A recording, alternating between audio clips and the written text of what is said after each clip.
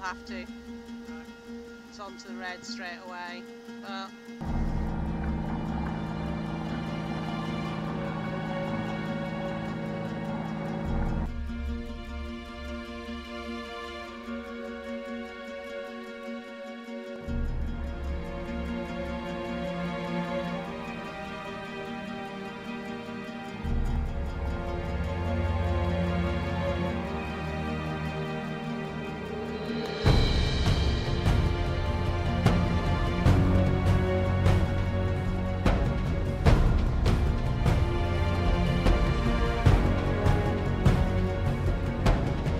well, it's all go on Salty Lass at the moment. Basically, a motorboat is in distress just south of Laoghaire Island. And we are just south of Laoghaire Island. We certainly are.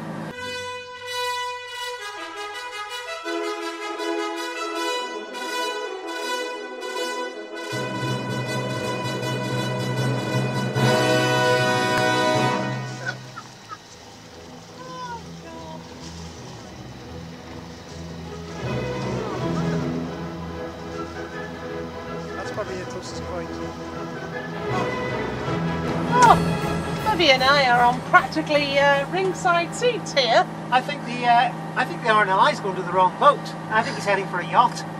Yeah, he certainly isn't going for the. But never mind, so we can see. But it was really nice to see the blue and orange go past. Especially since we have form with that particular lifeboat. Yeah, because this is. We'll not talk about that. And the only reason we have that wake is Odie's. What's this? Yeah, somewhere in there. We're being towed. It's on the channel, and here's a link to it before.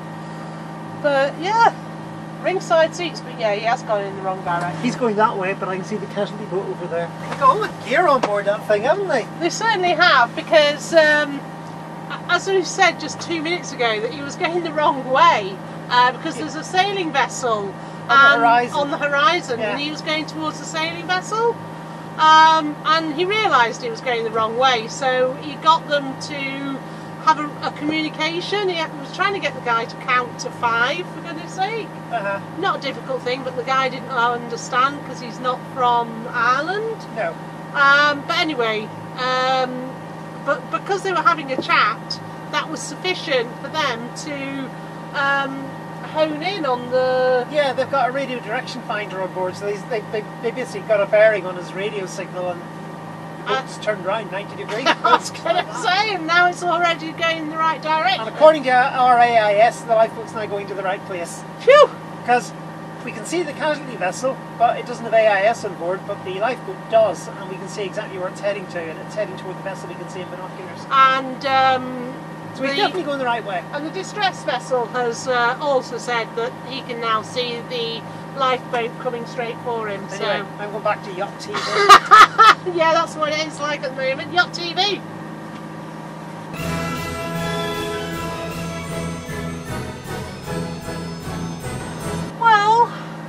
Lifeboat have just rescued the fishing boat, but there was some couple of the casualty vessel is what casualty vessel. So I thought there was a casualty on board, but not.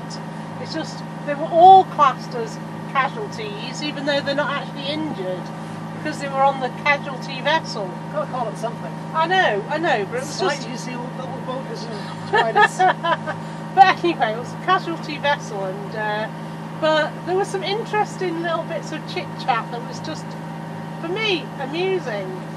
The first was, they were from Malahide, they were out from Malahide, and the guy says, we want to go back to Malahide. Yeah, my car's in Malahide, I don't want to go to But basically, it's coming up to low water in Malahide at the moment. The lifeboat draws 1.1, it says so in the AIS information. And the lifeboat just could not get over the bar, so they just said, we cannot go over the bar, and just... But my car's in Malahide! My car's in Malahide, well... Never mind my stinking boat. He didn't say that, by the way. It wasn't sinking, it was just adrift. But yeah, his car was in Laoghaire. But the second thing that made me laugh was the fact that the RNLI told them to get their fishing rods in.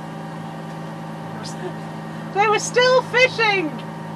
You don't know that. They just could have been on like boulders over the side. Well, they could have been, but they had to get them all in. So obviously, if you are going to be towed, make sure that if the RNLI is going to board your boat, it'd be a good idea to get the fishing rods out of the way. So, yeah. Moving swiftly on, the wind is starting to come up a bit. Oh my goodness! It's nowhere near enough yet. I mean, the flags are barely moving, but at least the wind's beginning to move. And you never know, we might be able to get off this motor. We're about half an hour from sunset, maybe a little more, and I'm just going to keep going. Yeah, but keep on going, keep on trucking. Keep on trucking, yep, we want to get home, don't we? Absolutely, girl. Oh, porpoise!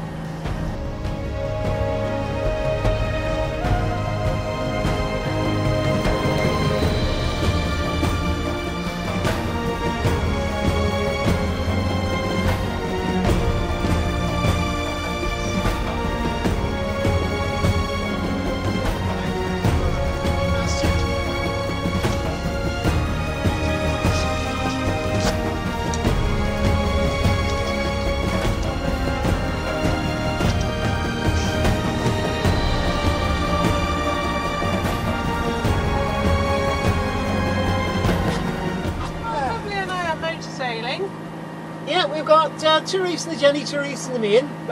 We always have short sails at night because if the wind gets up, you don't want to be overpowered. The sun has just set.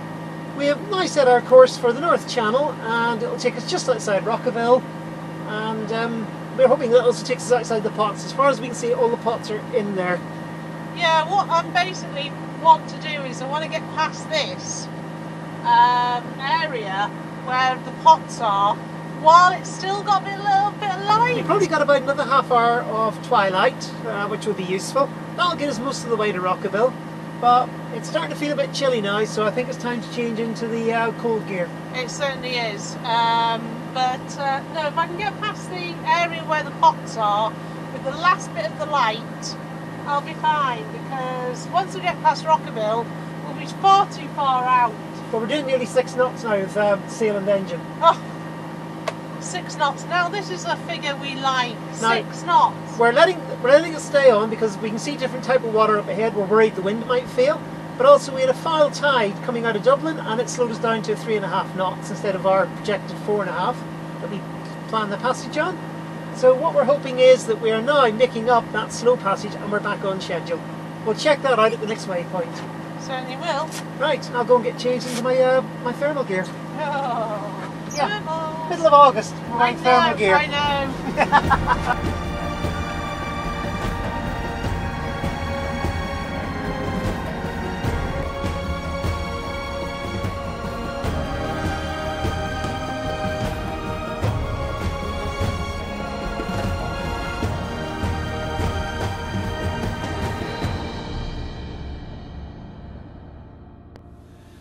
We took a bit of a beating last night. The fantasy forecast did not bear very much relation to reality, did it?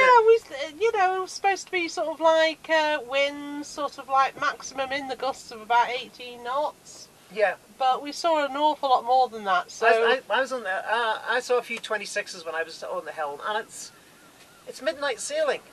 Yeah, and although, don't get me wrong, I can cope with that, and we can cope with that kind of speed. But it was very swelly midnight sailing. But it was swelly midnight sailing, because what we had thought we could do is go outside of Rockaville and just basically take a line for our glass. But of course, that meant that we were a lot further away from the shore. We were about 10 miles offshore. 10 miles offshore, and the thing is, that's more than enough to sort of like get your sea state up. Yeah. And we had poor sea state. Now, I dropped the anchor, and I personally thought that I did my best to be away from a particular mooring ball. That one there. That one that's just right next door to us. But what's happened, when we came in, we were at high tide. or very close to high tide. It was dark and the deck light's behind me, so my shadow winds up in the chain, and I think I let out about 40 metres of chain instead of my intended 30. But the thing is, we're now at low tide or very close to low tide, and yeah, the mooring ball is a little bit too close for my liking. So we'll pull the boat forward manually on the chain. We'll have the engine running, but once we're happy, we're clear of the ball, then we can motor up to it. Yeah, but it's just like, oh. But anyway, we're back in Skerries. We came in at 3 in the morning, or some stupid time like that. And we dropped anchor here in pitch blackness, so that was a bit of a challenge. But we know roughly where the mooring field is, and we just basically looked for the last boat in the field. Yep. And tried to anchor outside of that, because But these phantom mooring balls sneak up on you, don't they? yeah, the phantoms. Yeah. But we're off today, and honest to goodness, it just feels like this is a long journey home. It is a long journey, but I think that's the Mourne Mountains over there, so we can see Northern Ireland. Oh my goodness, we can see Northern Ireland. Yep. So, yep, today's job is pick up the anchor, get out there, raise the sails and carry on. Absolutely. Well, let's give it a go.